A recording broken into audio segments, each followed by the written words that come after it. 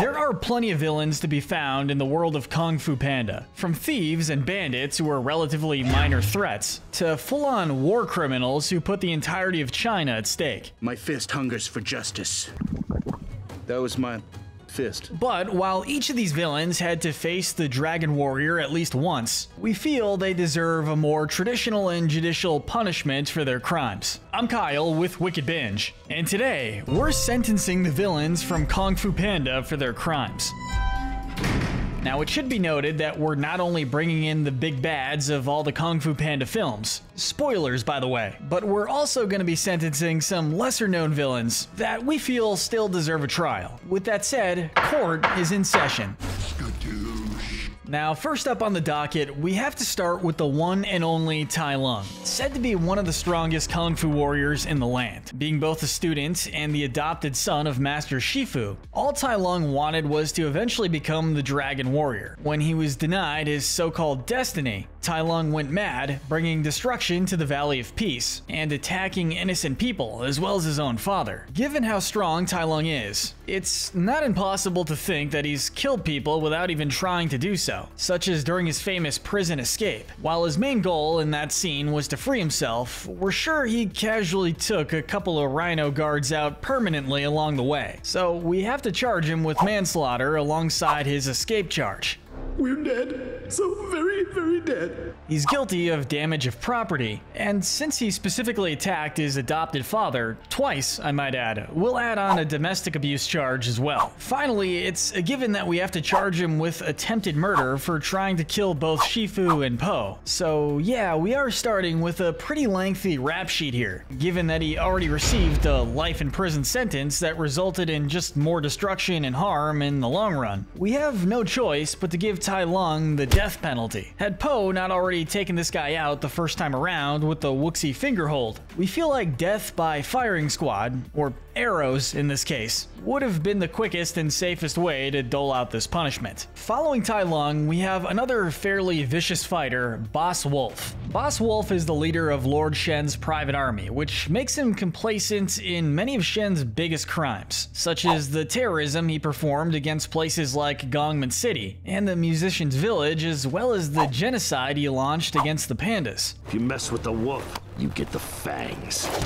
Speaking of the Musician's Village, we can also charge Boss Wolf with several counts of theft for stealing the villagers' iron instruments. Still, as terrible as Boss Wolf is, it could be argued that he was just a soldier following orders. That is a pretty lame excuse in most circumstances, but it at the very least tells us that he won't go out of his way to kill others for no reason. We should also point out that despite being a criminal, Boss Wolf does have a bit of honor in that he flat out refused to fire Shen's cannon on his own men, resulting in Shen immediately killing him with one of his own blades. In a world where Wolf didn't die at the hands, or feathers, of his boss, we would give him a prison sentence of 30 years. Not quite life in prison, but still a good chunk of life, given his current age. Additionally, during his time in jail, he would also have to perform acts of community service, such as repairing damaged structures, making new instruments, or doing other kinds of manual labor within the places he attacked as retribution for all the damage he caused. Now, speaking of his feathered boss, next up on the docket is the dishonorable Lord Shen.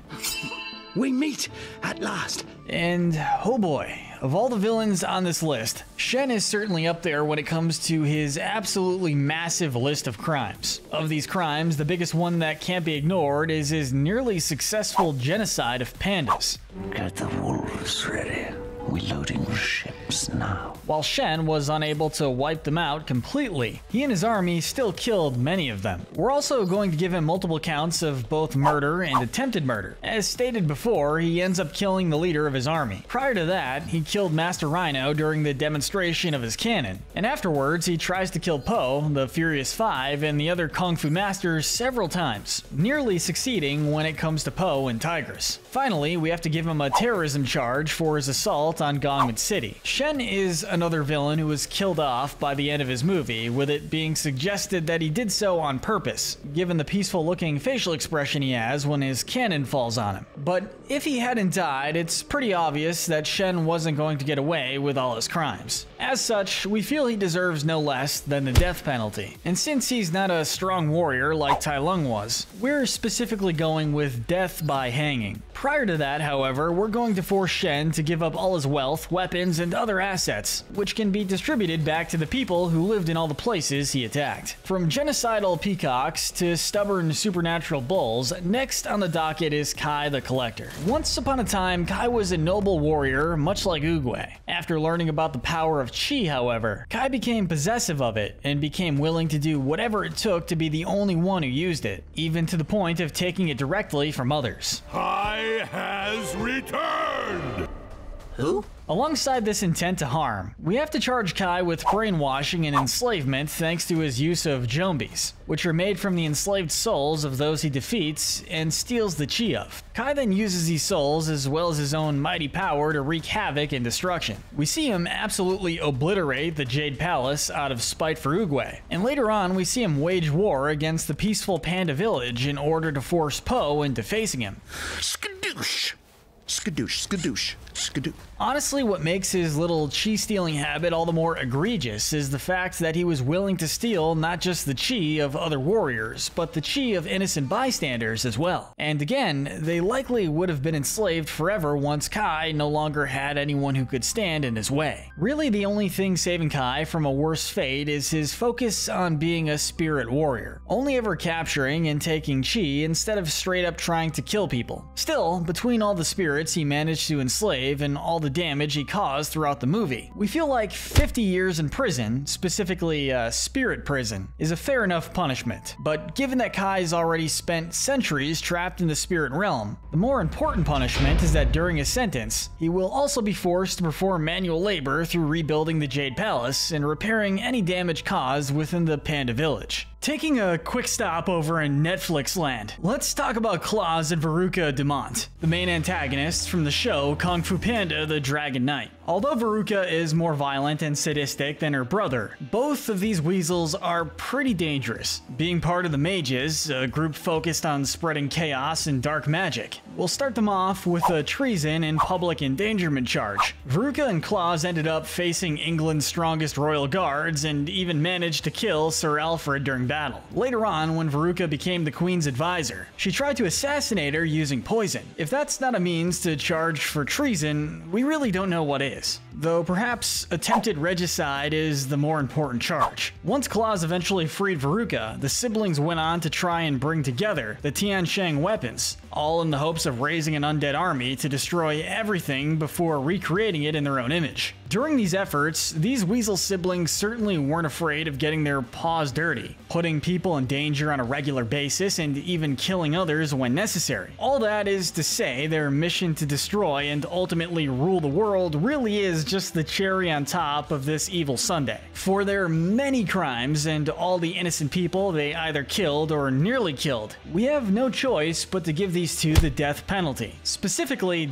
death by beheading, which is not only a very old European style of punishment, but will also hopefully be enough to keep these two from using their powerful abilities to escape their fate. Given how unstable Veruca became after being imprisoned for 15 years, we can't imagine that putting her or her brother back in jail would do any good. If anything, it may end up putting more people in danger in the long run. Since we've already mentioned him briefly, let's go ahead and bring Sir Alfred of Landreth to the stand. Really, Alfred is right there alongside Tai Lung in terms of being a tragic villain, and arguably Alfie got even more of a raw deal. He was originally a knight who swore to serve the Queen of England. After his death and eventual resurrection, however, Alfred took his duties as a knight to their ultimate extreme. Once he got his paws on the Tiansheng weapons, he used them to become a planetary threat, rearranging the continents and using undead shadow warriors to keep the citizens of his new mass continent in line. His extremist views, combined with his loss of sanity due to his traumatic death, made him into someone who believed in enforcing peace rather than simply striving or fighting for it. This meant killing even the smallest time criminal in order to set an example. So yeah, that's definitely a vigilantism charge. You can just add it to the list alongside global property damage, mass public endangerment, and attempted world domination. But while Alfie may have had some of the biggest and most harmful crimes on this list, the court can't ignore that he literally wasn't in his right mind during these crimes. With this being emphasized once he realizes just how far he'd gone, leading to him eventually surrendering peacefully. These facts, along with the fact that he's already dead, led us to our final sentencing. A century's worth of mandatory therapy for his own sake, plus a century's worth of imprisonment with a chance for parole, and the allowing of visitors so that he can continue seeing his family. But we'll also give him a chance at parole, once he gets his own mental health in check. While it's always great to see a criminal turn their life around for the better, we still have to briefly talk about Zen. Compared to all the evil warriors and war criminals that we've mentioned so far, Zen really doesn't have a lot to answer for. Being the apprentice of the chameleon, she's complacent in her master's plan, that being the theft of Poe's staff of wisdom. That being said, even when she's working directly under the chameleon's scaly thumb, Zen's still got some sticky paws. She's one of the most wanted people in Juniper City, and from the moment we meet her, we see her trying to steal everything from ancient kung fu artifacts to bags of gold coins. We also see her partake in gambling and hustling while at Granny Boar's restaurant. It's hard to say just how much she's stolen in her time as a thief. All we can really punish her for is the crime we see on screen. But much like Poe was, we're willing to cut her some slack due to the improvement we've already seen from her, as well as the good heart we know she has deep down. We're gonna sentence Zen to 1 year in prison with a chance of early parole for good behavior, as well as community service. Though given her new title as future Dragon Warrior, we're sure that last part won't be too much of a struggle. Last up on our docket is the latest villain in the Kung Fu Panda series, the Chameleon.